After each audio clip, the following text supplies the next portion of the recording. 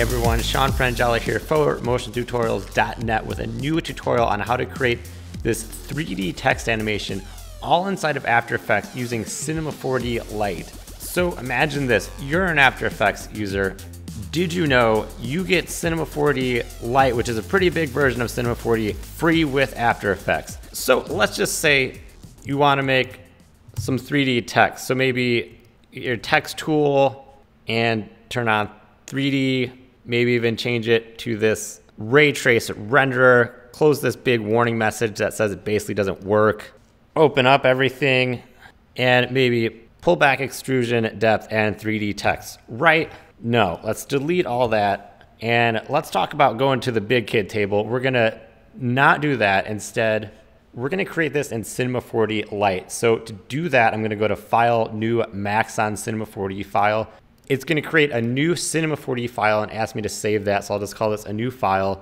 And then if I'm working in After Effects, it's gonna open up the Lite version of Cinema 4D, which right now is Cinema 4D Lite R16.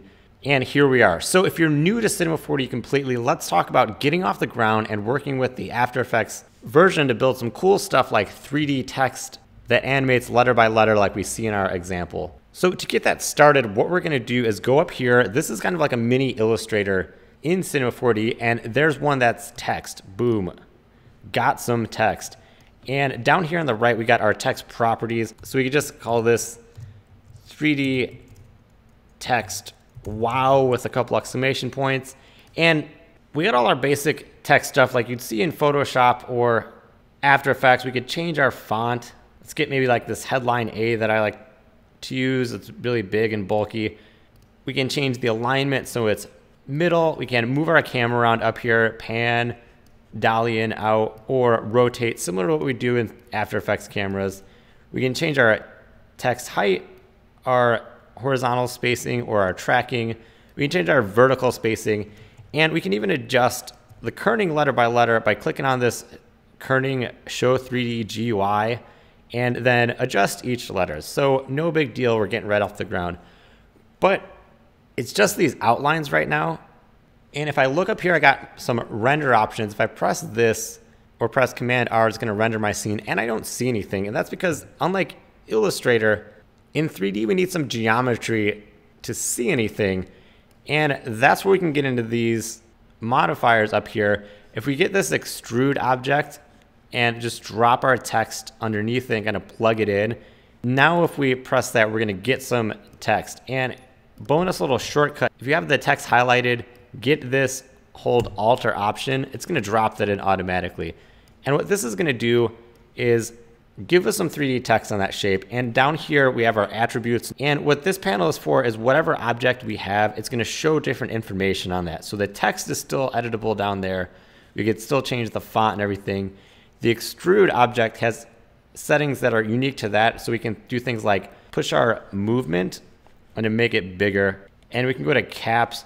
And there we're talking about what we're doing with these edges. So what we can do, instead of having this harsh edge, we can change it to fillet cap and fillet cap on the front and back. And that's gonna give us kind of this cool little chiseled look. And if I go right here to display in this garage shading lines, this is what's actually happening. So it's like vector art, but pushing it back in 3D space. So it's got to calculate that somehow. So it gives us these edges, and in these caps, we can turn up the steps, and that's how many edges it's going to create. We can turn up and down the radius, and that's how big it is. So we can make them even. And we can even change this fillet type if you want different styles. If we kind of pull in the camera close here by just tracking in the mouse, we can change it to things like this half circle, 1 step, 2 step, and all sorts of cool stuff. So let's leave it on just this convex for now. I'll keep it basic. And now we got our 3D text. What's cool about this extrude object is, say we wanted different scaling of text or different vector objects altogether.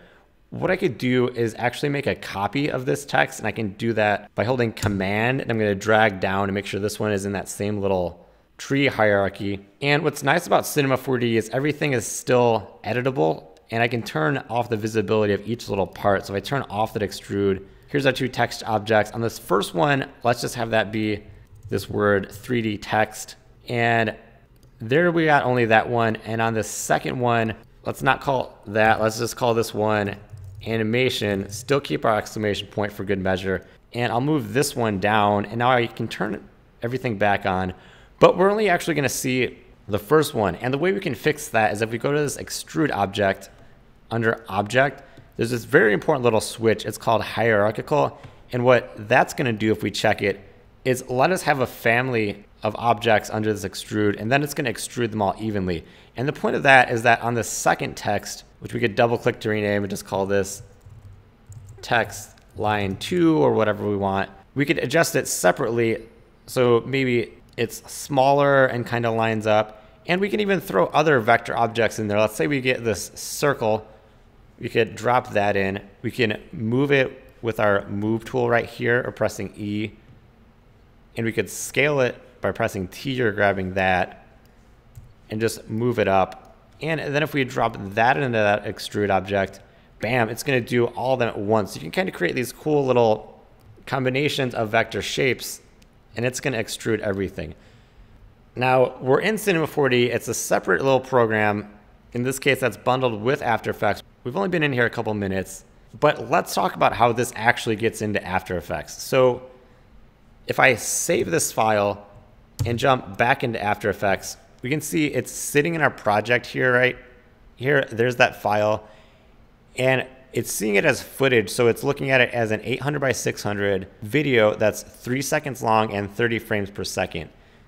Now, if we jump back into Cinema 4D, similar to After Effects render settings, if we go to here, we have our render settings, and by default, it's going to be 800 by 600. If we want HD, we can put it at 1920 by 1080, and you can see it kind of adjusts the aspect ratio, and we get these little bars on the top and bottom. That represents the aspect ratio of our scene. So if we scale this up and down, you can see how those fall. So we see that it's still 16 by 9 ratio. Now, if I save that and jump back into After Effects, you can see that that's updated. So that's a really important way of how this system works. If you're really new to Cinema 4D Lite, it's good to understand that it's sending it back over dynamically whenever you save. So if I make an adjustment, maybe just orbit around, save, go back over, you can see our little preview is updated. And now if we think about this like a Photoshop file or footage that we brought into After Effects, what we can do is take this Cinema 4D file, drag it into our new composition button, and it's going to make a new composition based on those project settings that we just set up. And it's going to automatically drop this Cineware effect on it, which is the bridge between Cinema 4D and After Effects that lets you bring C4D files straight into After Effects or use Cinema 4D Lite, and it's going to render it. So what's with this crazy Tron looking grid? Why isn't this looking like what we just saw in Cinema 4D? Well, what it's doing with the Cineware effect is defaulting it to a software render so you get a quick preview. If we want to change this renderer to our full render where it's going to look like what the final output would actually look like, we can change this renderer from software to standard final, and there we'll see what it would actually look like. And we can see we kind of got a little bit of problems with some of this text. We'll get into that in a second. But what it's doing here is rendering that out based on these settings and automatically cutting out an alpha channel. And what's nice about this is we can combine this with stuff you can already do in After Effects. So if we had this text and we wanted a solid behind it, we could get a solid, maybe get like a red color, call this background, drop it behind. And we can even do other stuff on top of it, like adjustment layers. Maybe we want adjustment layer and grab like a glow. We can kind of use that just like we would use footage and mix and work with it with the stuff we already know in After Effects. So that's kind of the main point of doing this and getting outside of that little basic ray trace extruding option in After Effects, because we can already do a lot more. And let's keep going and get some materials on this and fix some of these little issues. So I'm going to jump back into Cinema 4D Lite, and that's Command or Control Tab if you want to use this app switcher. And here we have our text. Now, first let's fix this little issue. We can see something's getting a little weird with our M. What's happening there? If we turn off our extrude, well, it looks like I screwed up the kerning when I copied it, so we can just fix that this way. We need to do that. Didn't do that on purpose, but good to know. But there's something else I want to talk about real quick. That's important when we're doing things like text. If we turn off our extrude and kind of get really close, we can see that it's putting this on the outside, which might look a little weird and can have some overlap issues if we're looking at things like here. And if we go to that extrude and really turn up the radius, we can see how we're eventually going to get problems in things like that exclamation point, and our A's getting kind of weird. And there's some really important settings when you're doing this with text in Cinema 4D Lite. There's this constrain checkbox, and instead of putting the bevels and edges on the outside, what that would do is put it on the inside. Now we still got some little weird issues. We probably just have too big of a bevel.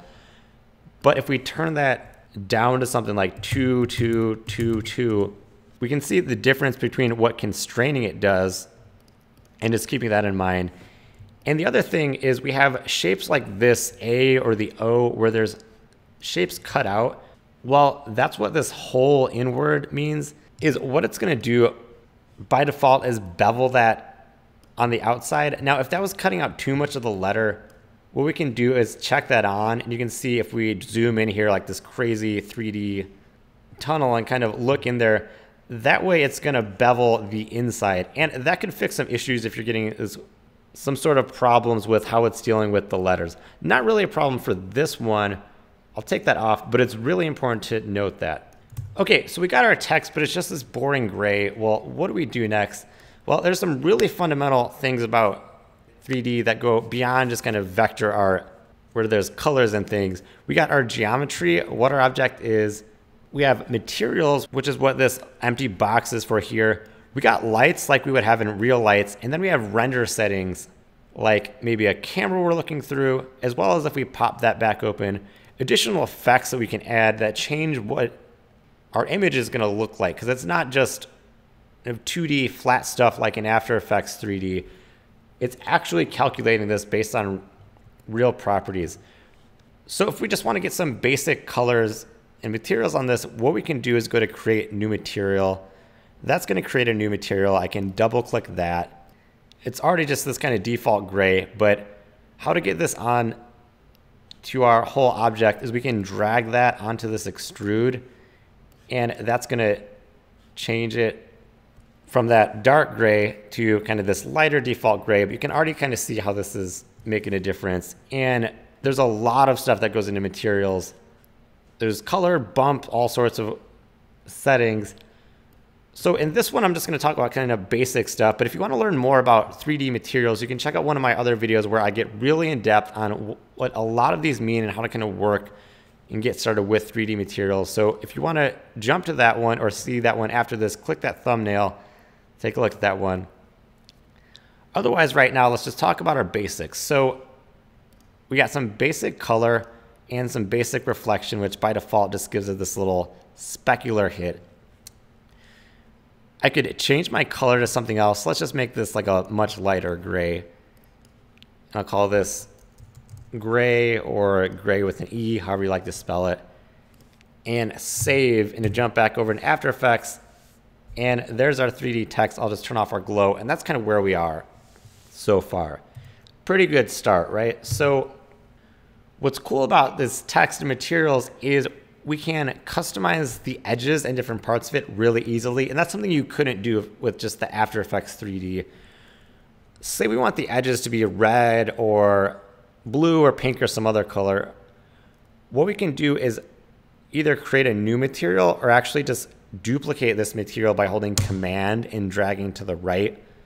And then I'm going to open up this one. And let's make this kind of like a dark red. So we see it in our render. I'll call this red. Close that. Now what I can do is drag this onto this same extrude object as well. And it's going to replace it. But what's neat about working with these materials and 3D text objects in Cinema 4D Lite is if I click on either of these little icons, this is our texture tag. And this affects how it's projected or wrapped around our object. And all that matters right now is there's this little selection field. And if I click in that and type C1, it's going to texture only the front caps. And if I typed in R1, it's going to texture only the edges. So it's pretty cool.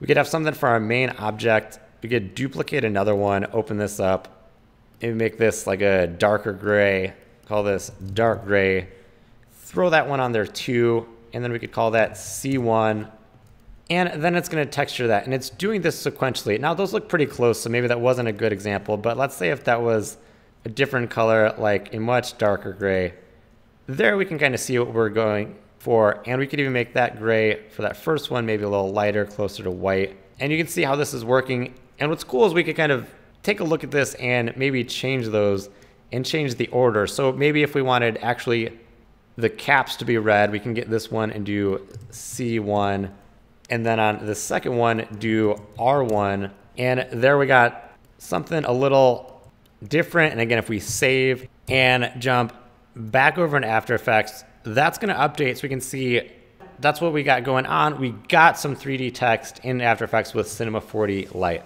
So there's a lot more to go through with Cinema 4D Lite and After Effects as we get into animation and some of the other topics. There is a lot you can do with this to really push lighting, rendering, cameras, all that sort of stuff. So take this as a quick intro, and if you want to learn about animating this text letter by letter in the next part, be sure to hit up that thumbnail where we'll talk about doing some animation and some cool stuff you can do letter by letter in Cinema 4D Lite like you would with After Effects type animators.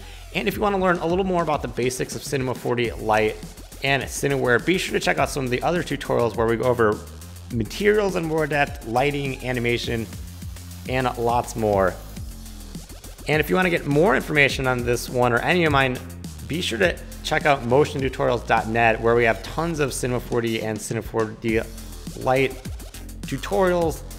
And if you want to get access to these project files, if you feel like that's really helpful to you, you can get that by supporting the show either on Motion Tutorials or becoming a weekly supporter on Patreon, where if you throw in a couple bucks a tutorial, you can get any of these project files or all of these project files, as well as additional bonus content. So be sure to check that out. And even if you don't care and like your free content and don't want to throw in money, I totally get that. Just check out the site too, where you can learn all sorts of stuff for free on all these topics. And if you have any questions, you can hit me up on Twitter. I'm at Sean Frangella, or check out the Facebook page at facebook.com/motiontutorials. If you're into the social media, I'm not on Snapchat because I'm too old and I don't even know what that's for still, but you can hit me up on those other ones. As always, thanks for watching. I will see you at the next video.